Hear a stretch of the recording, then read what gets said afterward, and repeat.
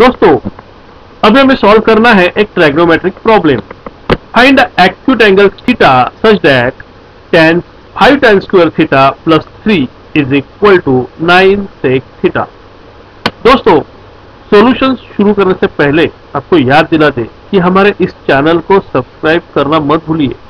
दोस्तों इस चैनल पे क्लास फर्स्ट से लेके क्लास 12 तक मैथमेटिक्स के हर प्रॉब्लम का सॉल्यूशन हम देंगे और हर सॉल्यूशन को हम देंगे 3 वीडियोस में। एक रहेगा फास्ट ट्रैक आंसर, एक रहेगा इंग्लिश एक्सप्लेनेशन, एक रहेगा हिंदी एक्सप्लेनेशन, ताकि हर तरह के स्टूडेंट्स के लिए वो काम आए। तो दोस्तों सब्सक्राइब जरूर कीजिए, वीडियो अच्छा लगे तो लाइक जरूर कीजिए। चलो देखते हैं सॉल्यूशन। दोस्तों इस प्रॉब्लम में जो गिवन कंडीशन है, जो गिवन इक्वेशन है वो है 5 tan square theta plus 3 is equal to 9 sec theta. इस इक्वेशन में अगर आप देखेंगे दो वेरिएबल्स है, tan थीटा और sec थीटा। हमें चाहिए एक ही वेरिएबल ताकि हम उसे क्वाड्रेटिक फॉर्म में कन्वर्ट कर पाए। तो हम tan स्क्वायर थीटा को चेंज कर सकते हैं sec थीटा में, क्योंकि हमें आइडेंटिटी मालूम है। tan square theta means sec square theta minus 1। तो इक्वेशन को पहले चेंज करते हैं।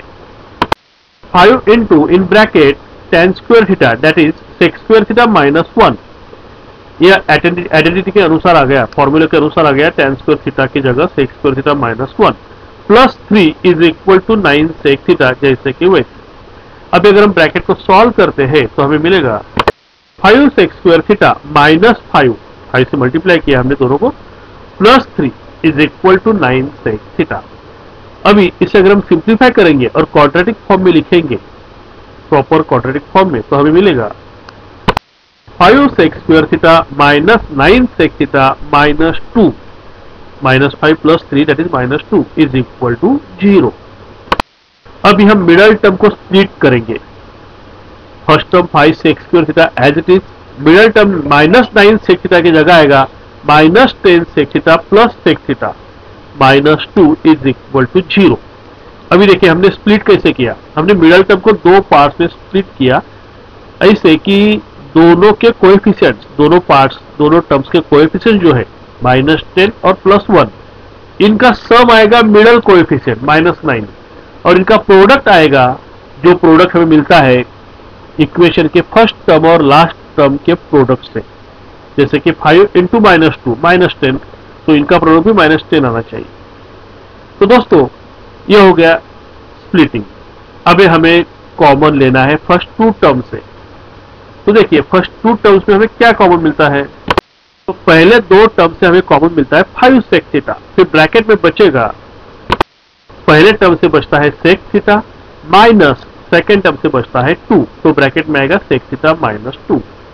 वैसे ही लास्ट 2 टर्म्स अगर आप देखेंगे तो उसमें कुछ भी कॉमन नहीं है, इसलिए हम कॉमन लेंगे प्लस 1। तो अगर हम प्लस 1 कॉमन लेते हैं तो ब्रैकेट में आएगा sec theta minus 2 is equal to right hand side 0 as it is. अभी हमारे पास 2 टर्म्स है, दोनों टर्म्स में एक ब्रैकेट कॉमन है। उस ब्रैकेट को अगर हम कॉमन लेते हैं sec थीटा माइनस 2, तो सेकेंड ब्रैकेट में हमें मिलेगा from first term 5 sec theta and from second term plus 1, 5 sec theta plus 1 is equal to 0 as it is. इसका मतलब either first bracket is equal to 0, मतलब sec theta minus 2 is equal to 0, और second bracket 5 sec theta plus 1 is equal to 0।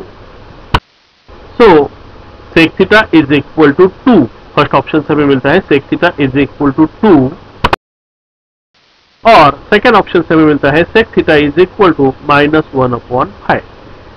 अब हमें मालूम है sec theta reciprocal है cos theta का।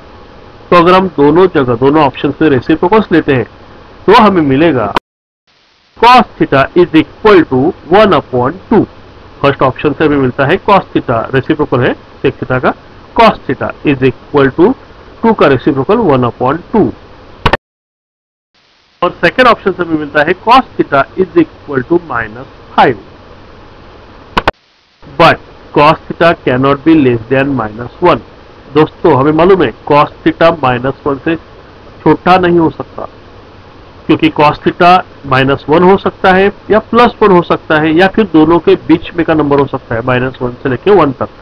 लेकिन वो -1 से भी छोटा नहीं होगा, और इसलिए -5 ये जो हमें सेकंड ऑप्शन मिला है ये पॉसिबल नहीं है, परमिसिबल नहीं है। So the permissible value of cos theta is 1/2।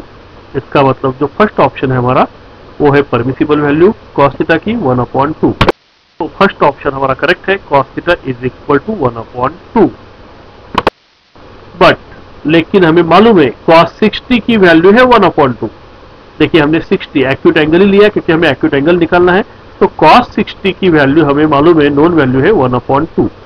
अभी देखिए cos थीटा 1/2 है अकॉर्डिंग टू आवर सॉल्यूशन, और यहाँ पे cos 60 1/2 है, दोनों की राइट हैंड साइड सेम है, तो हम लिख सकते हैं cos theta is equal to cos 60 क्योंकि दोनों की वैल्यू सेम है।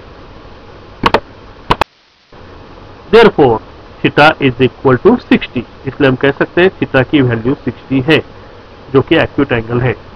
तो दोस्तों इस प्रॉब्लम को, इस सॉल्यूशन को एक बार फिर से सॉल्व कीजिए ताकि आपके समझ में अच्छी तरह से आ जाएगा, और अगर आपको अच्छा लगे तो लाइक देना मत भूलिए।